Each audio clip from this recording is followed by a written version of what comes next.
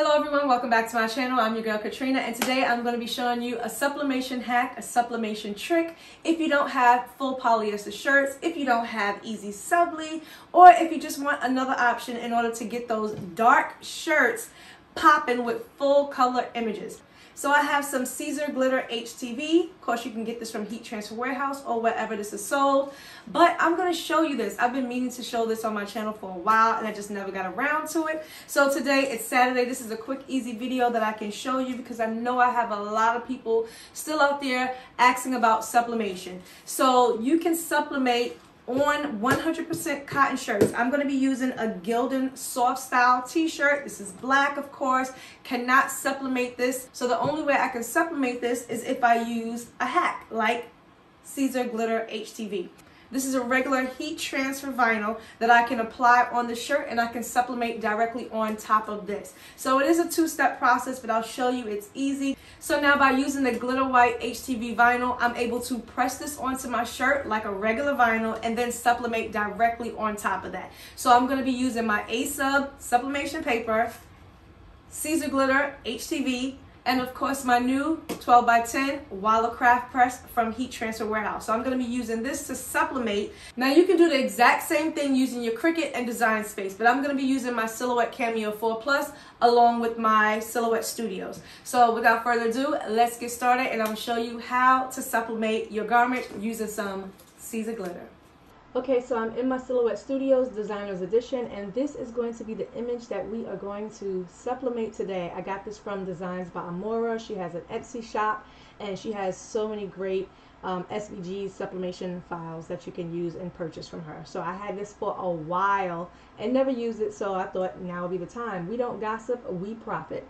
So I'm just going to go back and put on my cutting mat because I'm definitely going to be using my cutting mat. So I'm using my 12x24, and I'm going to change this. I was doing something else, so I had no cutting mat on.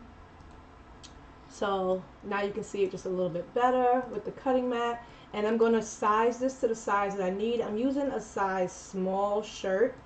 So we need to get this down to about, I'm going to do about 6.5 by 9. So that should be good because it's wider than it is longer. So I'm going to stretch it just a little bit to about 7. Okay, so that's how I want it to look. I wanted to make it a little bit longer. So now it's measuring at about 6.9 by about 8.9. So when you're using the Sister Glitter, you definitely want to trace this. So now I'm going to come over here into my right panel, and I'm going to click this icon right here. That's going to bring up my trace panel, and I'm going to select the trace area. So I'm going to highlight everything. And as you see, it doesn't fill everything in, so you can just take up your threshold. But I truly only need the outside, but I definitely want to get those shadows in. So I'm just going to fill it in until pretty much everything is filled in. Okay, so now it looks like everything on my outside is filled in, and I'm just going to trace outer edge. Now this is one way that you can do it. Trace the outer edge. I'm going to make that white. And then this would sit right on top. I'm going to bring this to the front.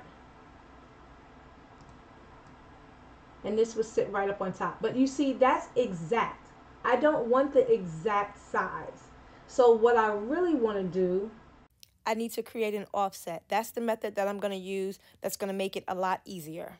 You need to have a backing. So this would be your sublimation that you would print out with your sublimation, but I need to actually have the exact same pattern, same shape to cut out with the Sister Glitter HTV. So I'm just going to select it, and now I'm going to come over to my right panel over here. This is going to be for my offset and my internal offset. So I'm going to click offset to create an offset, and I'm going to bring it down because it's way too thick. I only need a small border. So I'm going to bring that down. So let's go with 30 because the border on this is black. So I really don't want like a white border. So I'm just going to leave it at 30 for right now. I'm going to click apply. And now I'm going to just fill this in. Since the glitter HTV is white, I'm just going to go ahead and make that white. And now I'm going to put that in. So this is how it would look once you sublimate. I have this really small thin border around here. Let me make it all bigger. I'm gonna make a copy just so you can see it better. So I'm not gonna mess with, this one is gonna be my original one, but I just wanna make it bigger so that way you can see it on camera. So as you see right here, you see this is what it would look like once you sublimate. You'll have that white border. Now you can do it exactly. You can definitely just cut exactly to the shape. You can do your print and cut method, and you can just, you know, duplicate it in Cricut Design Space. All you would need to do is just duplicate the top area, and this would be your backing. Cut the shape, cut this, and you sublimate this on top. I like to create a small little offset just so that way I can have that little play wiggle room to make sure I have everything fit in perfectly. So I'm just going to go ahead and delete this one because that's not the correct size, and this is what I am going to be working with. So I'm going to bring this up. So now I definitely need to flip horizontally. You need to mirror both of your images because you need to cut it mirrored and you need to sublimate mirrored. This is going to be my actual design that I'm going to sublimate, and this is going to be the Glitter HTV that I'm going to cut. So I'm going to cut this one first, and then I'm going to come back and print and cut the Sublimation HTV. I'm going to send this to cut. And these are my cut settings. My blade is on 3, my force is on 33, my speed is on 5 with 1 pass. And I'm going to send this to cut. So this is the Siser glitter. This is what it looks like up close. You can see the sparkles. One side, of course, is shiny, the other side is dull. So you want to put it on your mat, shiny side down.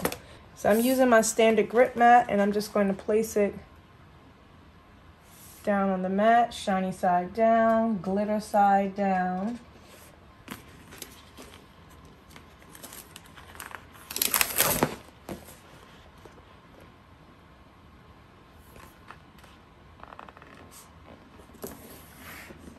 Okay, I'm just going to smooth that out.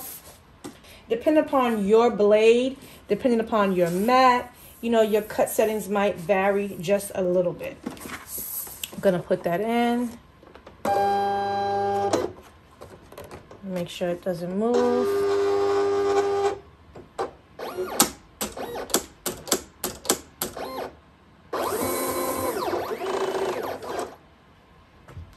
Okay, that's finished. And I can see those cut lines really good. So I'm gonna pull that up. Oops. So now I'm just gonna weed this out and put this to the side. And it weaves really easy. Even though it's thicker, it weaves perfectly. Look at that.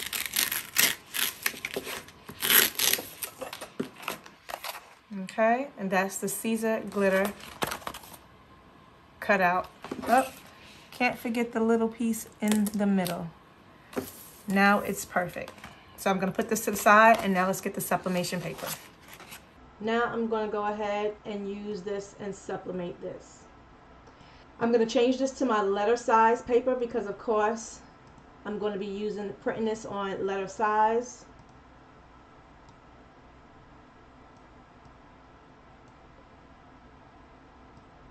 I'm going to remove the cutting mat, and let's just see if it would fit in the borders for a print and cut method. I'm going to turn up my thickness, push back my threshold, straighten this out, and it actually fits in perfectly. So I might just go ahead and cut this so that way it will be exact and precise. Okay? So I'm going to go ahead and print this on my A-sub paper, and I'm sending this to my Epson Workforce 7710. You guys always ask me what printer I'm using. I'm going to be printing out using Printer's Jack, and I'm using my Epson Workforce 7710. And again, this is mirrored. This is my printer, ready to go. Print. I just had to yesterday add more black ink.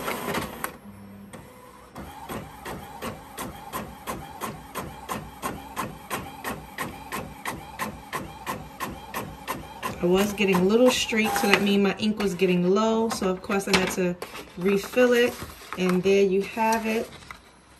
and I'm using the Eco A-Sub paper. So you can see. Now let's take it over and let's cut it out. So I'm gonna go ahead and cut this on. You wanna hold down the button for 5 seconds.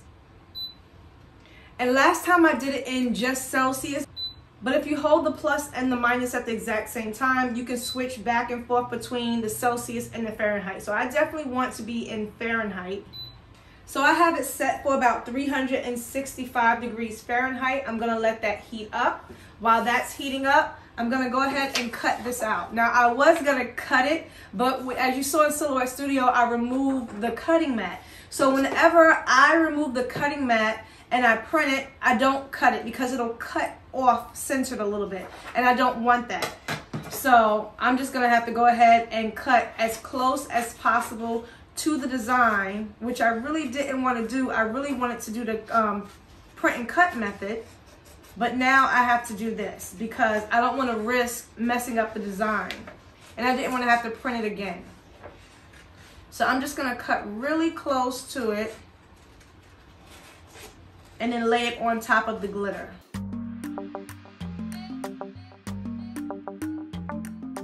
Okay, so I have that all cut out as best as I can get it. So now let's go ahead and start sublimating. Okay, so first I'm gonna start by laying this onto the shirt first.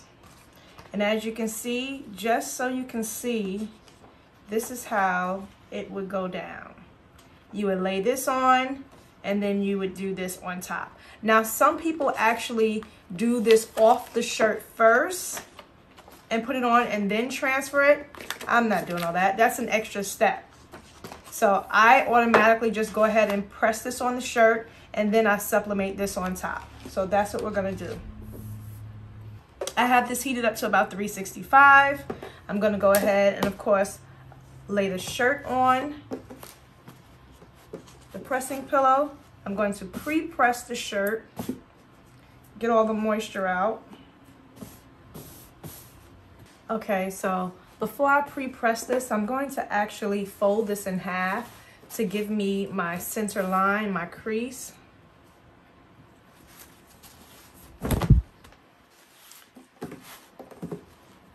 So I'm gonna fold this in half so that way I can get my center line nice and as even as possible. I'm gonna press that.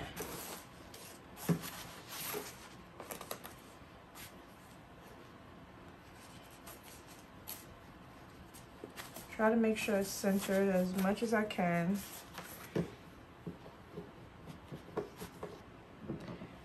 So I'm just gonna press that just like that. I'm only gonna do 5 seconds. And then I'm gonna actually fold this up so that way I can get a center line. You wanna fold it right underneath the armpits. I'm gonna fold that.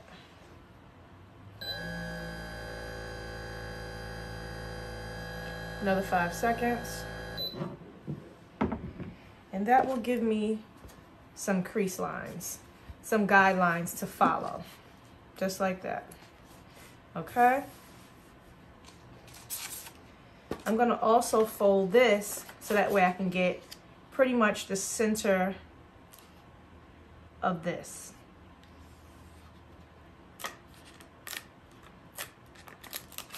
So no rulers or guides today. We're gonna keep this real simple. 3 fingers from the top. So I have my center lines with this. I have my center lines with the shirt. This isn't the center of the shirt. It's just a guide to keep this straight. So once I created the crease in here, pretty much, now I'm just gonna use my 3 fingers from the top rule. Bring this up, bring that over to the crease, just like that. So I'm gonna cover this with a Teflon sheet. This Siser glitter, you wanna press at 320 for 15 seconds.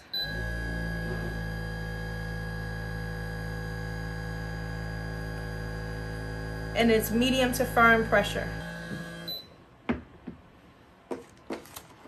This is a warm peel, so I'm just gonna let it cool down just a little bit, and then we're going to peel it up.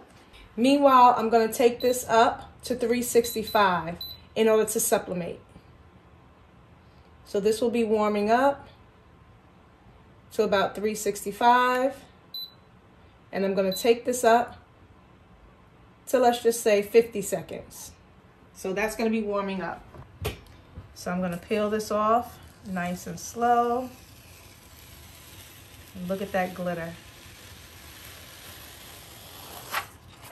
Beautiful. And now I want to line this up, try to get it as perfect as I can.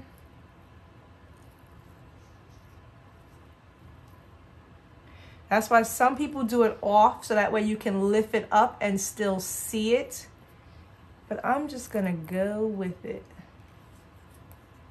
and pray I have it lined up right. That's why I created a little offset, so that way I'm still in there, okay? And I think I'm pretty good. And of course, I'm going to apply some heat transfer tape to it, because I definitely want to make sure it stays in place.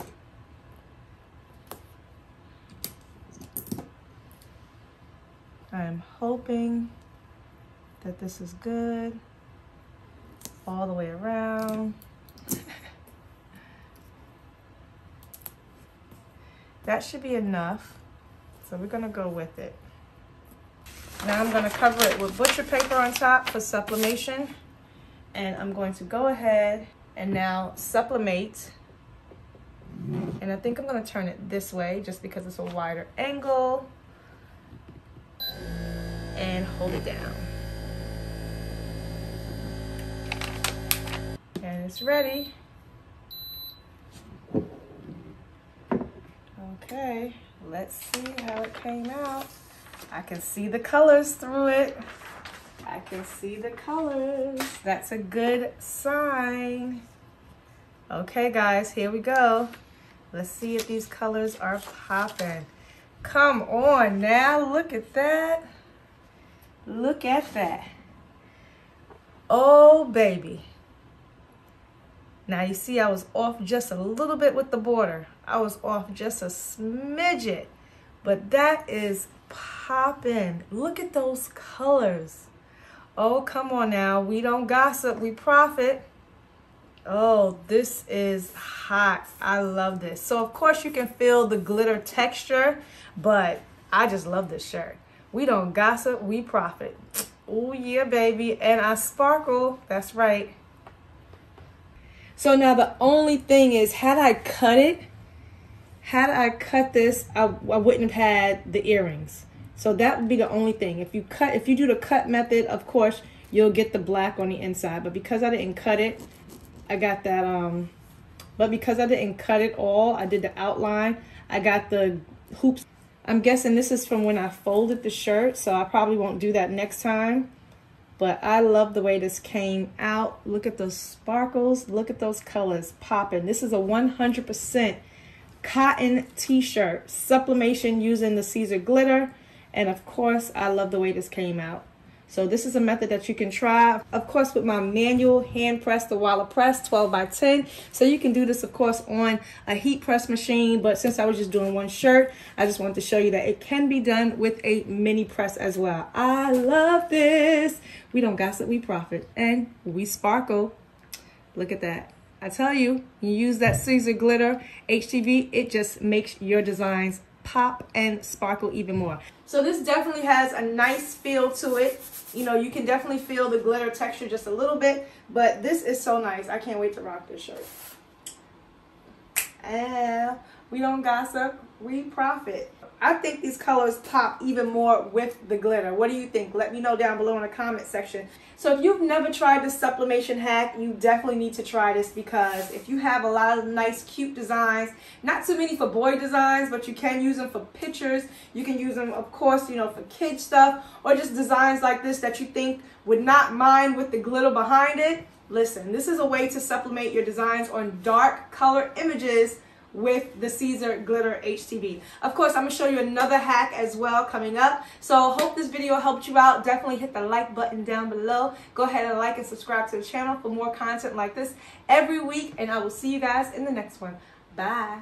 Now get out there and stop running your mouth and talking so much and go make some money. Make some profit.